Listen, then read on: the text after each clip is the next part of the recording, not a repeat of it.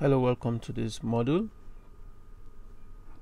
We'll be looking at the Montessori approach to language, what you need to know. So what are we going to cover in this module? We're going to look at the scope and sequence for Montessori language materials. Then we'll look at an overview of the different material. So what is language? Now, generally, language are the means of communication between two or more persons. So basically, we use language to represent our experiences and to also communicate our experiences. So what language does for humans is that language helps humans to understand and build their world. Like Maria Montessori said, language is the force our ancestors used to break the chain of the animal instinct. So the Montessori classroom and its curriculum for language was built around practical life exercises and sensorial. Now, as a matter of fact, the other subjects are an extension of the practical life exercise. Now, practical life exercise, PLE, practical life exercise also means PLE. So now, for us to understand how the child develops its oral language skill, it is important for us to understand lessons in a refinement of the senses and daily life activities. Now, language that accompanies this exercise helps the child to organize and hold sensory perception in the mind as a resources for thinking and imagining. So language and mathematics were built or developed around PLE or practical life exercise. Now let's go on to the sensitive period for language. Yes, Montessori also developed sensitive periods for language. So what is a sensitive period? Now, a sensitive period is a period a child learns a skill effortlessly. Now, when they do this, they don't get tired. Now, what this also means is children go through certain stages in their development that they learn certain things effortlessly.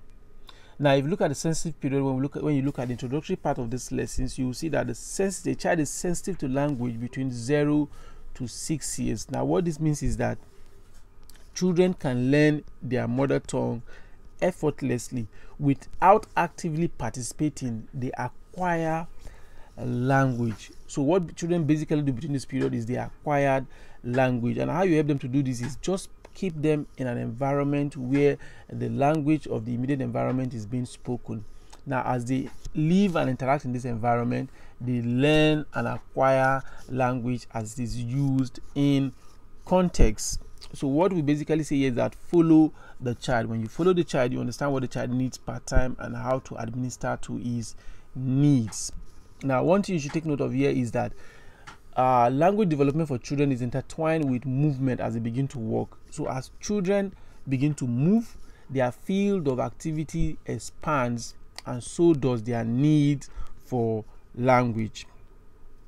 So Dr. Maria Montessori identifies 6 specific phases that a child goes through in his or her early development for language, and they are: from birth to 6 years, children are sensitive to vocal sounds, and from 1.5 to 3 years, there's often a language explosion. Now, if you observe, you see that it's within this period that children begin to talk. Then from 2.5 to 3 years, children are open to receive the proper names of things. So you have to be careful to tell the child the proper names of things. So when the child said tata, you don't reinforce tata. You tell the child, oh, water. When the child said a name of something in the environment, now they use childlike speech to say those things. Now, it is very important that you reinforce the accurate names of things in the environment. From 3 to 6 years old, now this is usually the period for conscious absorbent mind. Children have an insatiable need to learn new words. Now, this includes scientific terms. Now, I've heard parents and teachers argue that are these words not too big for children? No, the main aim at this during this period is for them to acquire language, not to read or decode language. So feel free to give them names of things like temperature, stethoscope, thermometer, monocotyledon, dicotyledon, and so on and so forth. Like I said, the main aim at this stage is for them to acquire language, not to read. Now, as you are doing this, you are gradually preparing them for reading and understanding. Now, the next one is from 3 to 4.5 years, children begin to write. They begin to write. Now, when I mean they begin to write is the muscles are getting ready for manipulative tasks. Now, we're going to see how you prepare children for this until they get to the point where they begin to write. Then I think the last one here is from 4.5 to 5 years, children start to read. Children start to read from 4.5 to 5 years. So let's look at the importance of the sensitive period. I just want you to know the sensitive period, and it's another thing to understand the importance so that we appreciate what these periods are in the life of a child. So one is, now, children are naturally drawn to certain things during their sensitive period.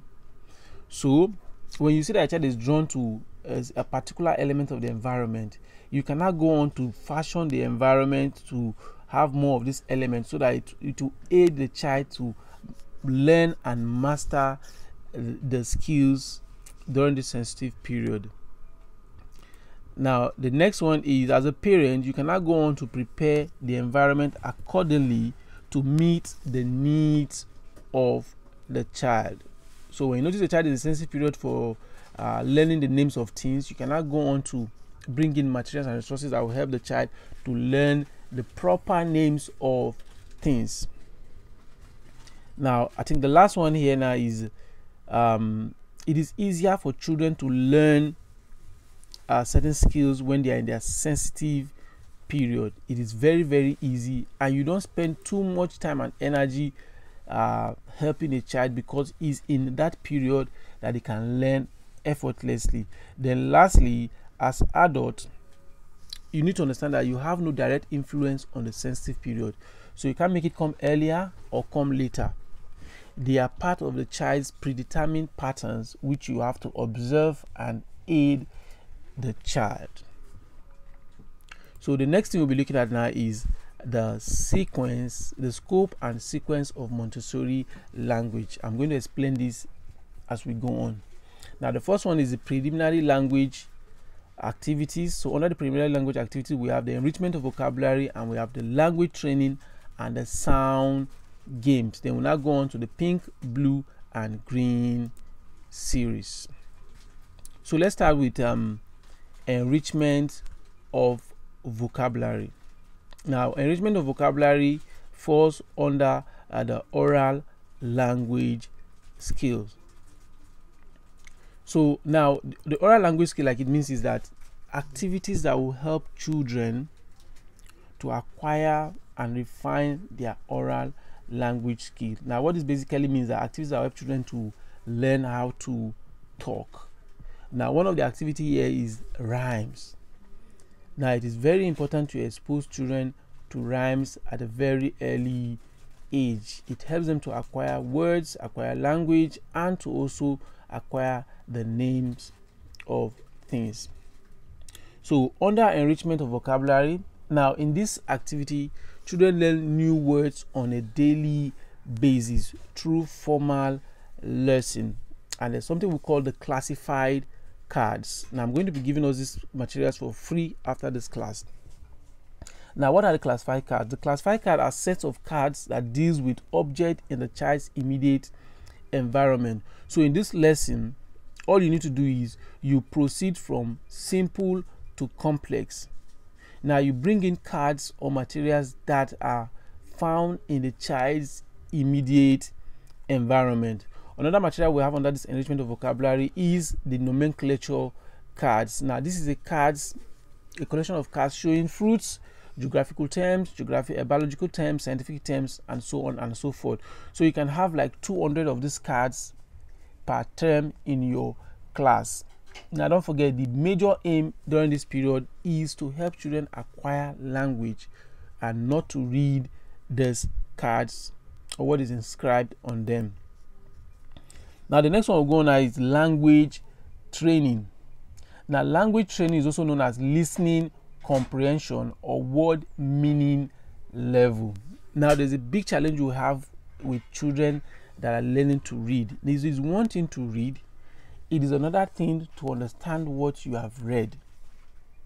So when children are engaged in practical life exercise, they get to see acquire language and see how language is used in context. So you learn the meaning of language in context and not in isolation. Now this is the basis, the foundation of reading.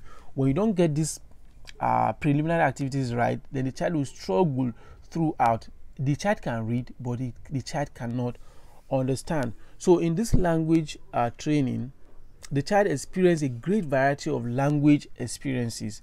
It learns through the many forms of literature, exercise and self-expression, and games to learn the grammar of the language. Now, through both of these group of exercise, the child later learning in reading will be facilitated by recognition of words. Now, this is the foundation for all other language expressions. So what are some of the activities under language training? We have telling of stories, reading of stories, poetry, rhymes and jingles, songs, drama, book corner. Now, book corner is not done to start exposing children to reading. It's just to create an impression that we read books and other things in the class. So you go for spring walk where children take note of the environment and note of things in the environment. Then we have activities of self-expression. This comes in forms of news time. And I'm going to explain this as we go on. Then we have the event chart, we have conversations, and we have language game. Now I'm sure we understood that we understand from storytelling, story reading, poetry, rhymes and jingles, songs, drama, book corner. Now I'm going to explain activities of self-expression, and one example I gave is the news time. What this news time basically does is you just in the morning you have the children sit around you, then you tell them it's news time. What you do basically here is you just tell them your experience from the previous day, what happened and what you did. Then you also encourage them to tell you about their experience the previous day and what they did.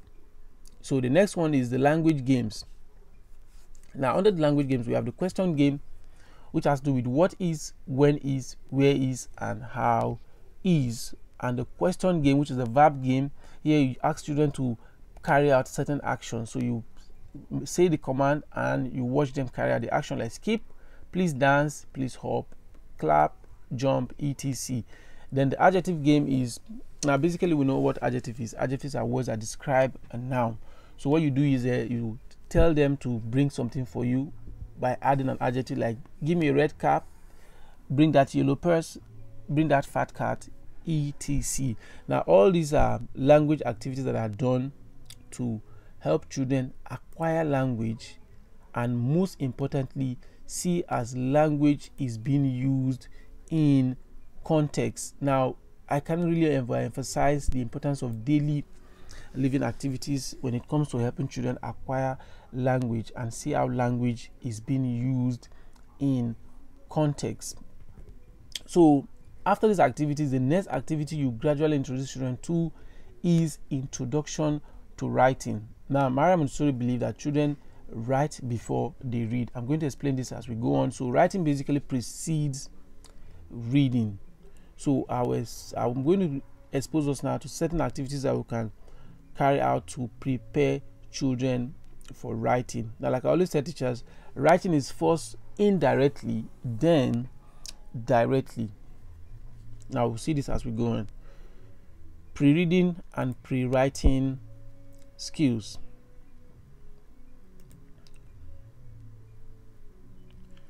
Now, anything that helps the child strengthen the pencil muscles, the muscles used to hold a pencil, is very key at this stage. Now, during the activities of daily living, you see that children engage themselves in carrying out daily living activities, and when they do this, they refine some of the motor skills they need to write. So the first thing you can start doing here now is expose them to activities that will help to refine their fine motor skills, and one of them is the knob puzzles, or the knob cylinder like we call it. We have the using of the pincer, tweezer and chopsticks. Now, even eating of food with spoon is another thing that can help children to refine their hands and their fine motor skills. Then we have the beading exercise. The beading exercise, now there are so many things this beading exercise does to a child. One is it helps the child to develop the eye-hand coordination. It helps the child to develop patience. Patience is not something you teach a child. Patience, you teach children patience by first modeling it, then creating the environment to help them internalize what patience is. So when a child is doing this exercise, you also develop patience.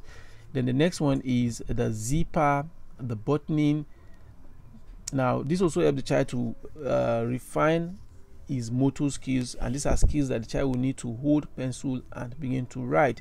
So these activities I just mentioned and many more are the indirect preparation for writing. Indirect preparation. So when children are doing this, basically they don't know that you are preparing them for writing, but you understand that you need to help them refine their fine motor skills, because they are the skills the children will need when it is time to write. So like I said, writing comes before reading. Now the process of writing is encoding, and if you observe, it is much simpler than decoding, which is reading. Now writing is putting together sounds that are known, while reading requires the child to take apart the sounds to understand the meaning of someone's thoughts. Now you can see now that reading is not enough. A child should be able to read and also understand what he has read. So to write, a child simply needs to turn sounds into letters, but to read, a child needs to take apart the letters, turn them into phonetic sounds and put them back together to make a word.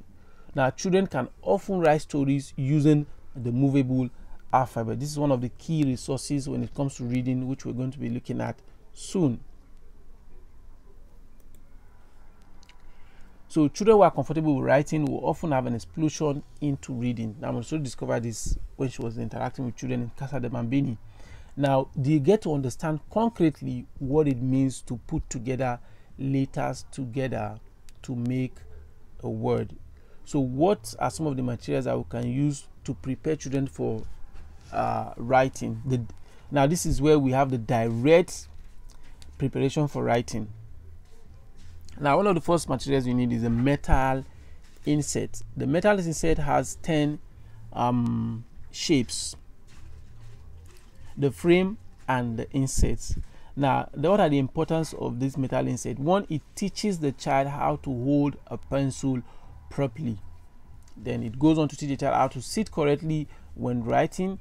Then it encourages the child to hold the pencil lightly. It helps to strengthen the pincer muscles, and it develops muscular memory for the different ways the wrists move when writing. Now if you look at these shapes, they have different curves and patterns. Now all those curves and patterns are found in the letters of the alphabet. So when the child is exposed to these curves and patterns, when it's time to write, the child has been exposed to all the curves and patterns, the movement of the wrist to draw the letters. Now the next one is the sandpaper letter. Now the sandpaper letter helps the child to identify the phonetic sounds in graphical forms. It teaches the child the correct writing direction of the letters. Then it helps the child to develop a muscular memory of each letter. Now the sandpaper has this rough feel. When the child traces the letter, the child has a muscular impression of these letters. Now it is important you take note here that when you are exposing the children to the sandpaper letters, you also give them the phonetic sounds of the letters. When you are exposing children to this, you also expose them to the phonetic sounds. Now one way we do this is, when we're doing this, we use the 3-period lesson. We use the 3-period lesson to teach them this. This is, show me, and what is this. So this is a, this is b, this is k. Then the second period, you display the 3 material, ask the child to identify them by saying show me a, show me b, show me k. Then the third period is what is this, what is this, what is this. Now ensure that as you're doing this, the child is tracing the sandpaper letter to reinforce the sensory of the letters. Now the next one is the sand tray. Now here you have the sand tray. You just get sand, wash it and make sure it's safe for the child, and put it in the tray. Now here children get to trace the letter. Now see, they get the sensorial impression from the sandpaper letter, then you have them write it or draw it in the sand tray. Now when they do these 2 activities, it helps to reinforce the inscriptions of the sounds or the letters, and when it's time for them to use pencil to draw them, it becomes easier for them to do this. So what this sand tray does to the child is, one is it helps the child to identify the phonetic sounds in graphical forms. It teaches the child the correct writing direction of the letters, and it helps develop the muscular memory of each letter.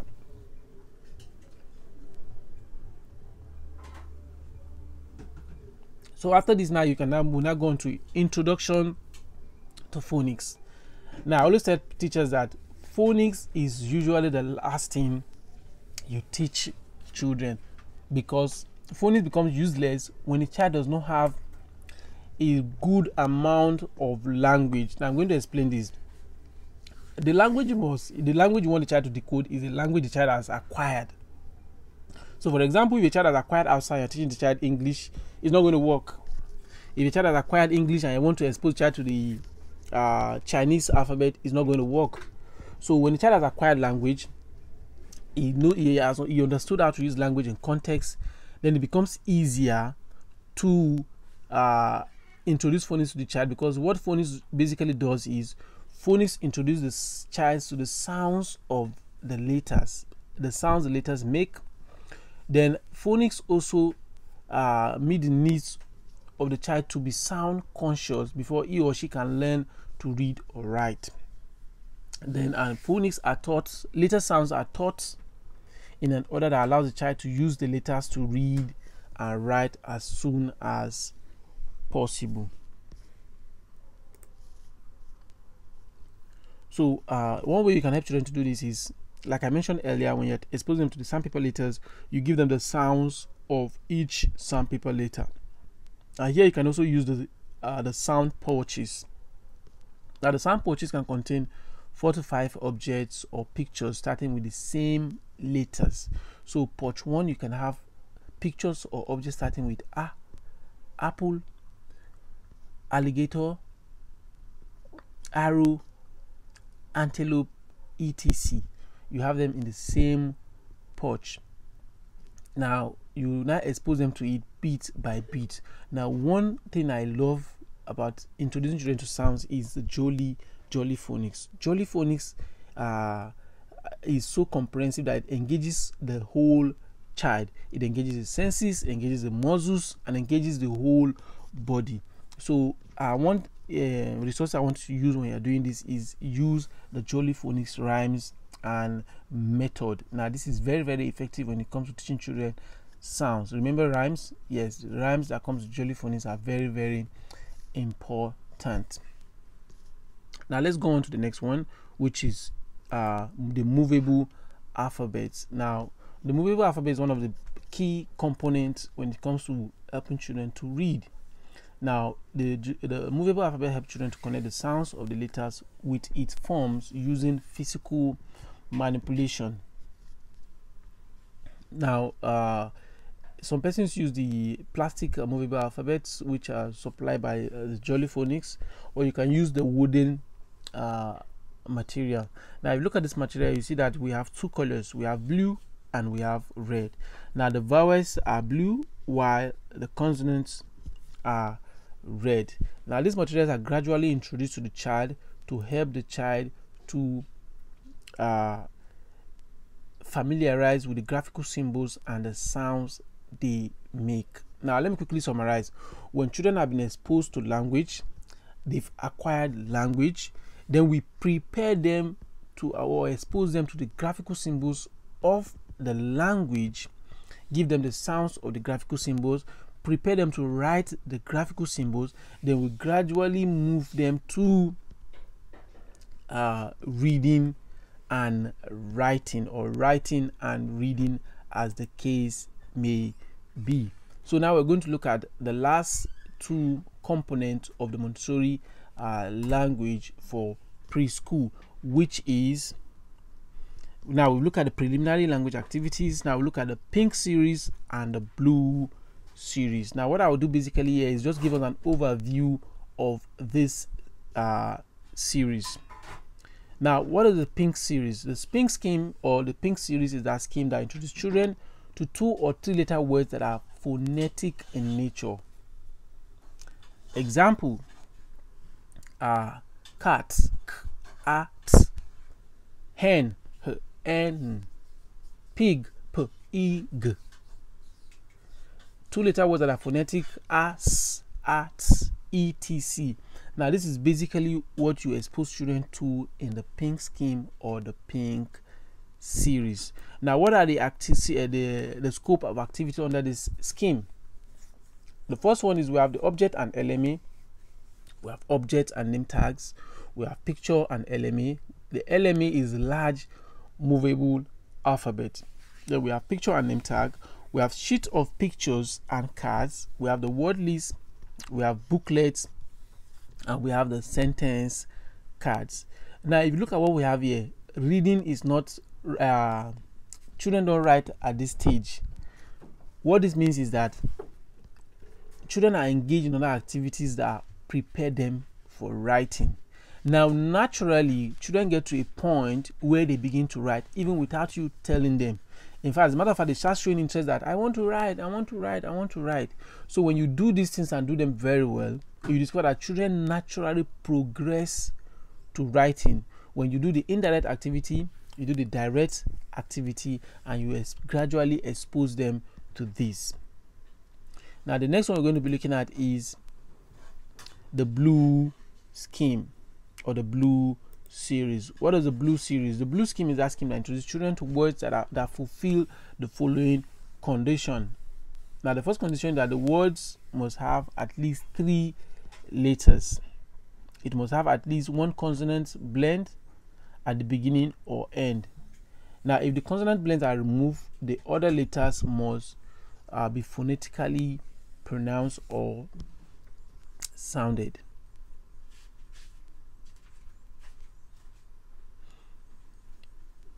So the last one we're looking at in this model is, like I said, is just an overview. It's not an in-depth introduction to this model. We have the 3-part cards.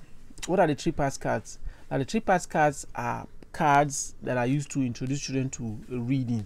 Now these cards can be used for the reading and non-reading child. I'll take it again. They can be used for the reading and non-reading child. What it means is that it can be used for the child that can read and for the child that cannot read. Now, like the name implies, the card contains 3 parts. The first part is you have only the cards without a name, only picture without a name. Then the second part is, which we call the control cards, has the picture and the name. Then the third part is the name slip.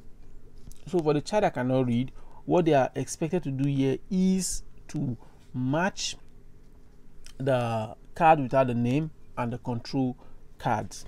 For the child that can read, the child match the card without the name and the name tag or the name slip. Then he uses the control card to check if what he has done is correct or not. Now initially the child will match the pictures, then the child will go on. For the non-reader, we match the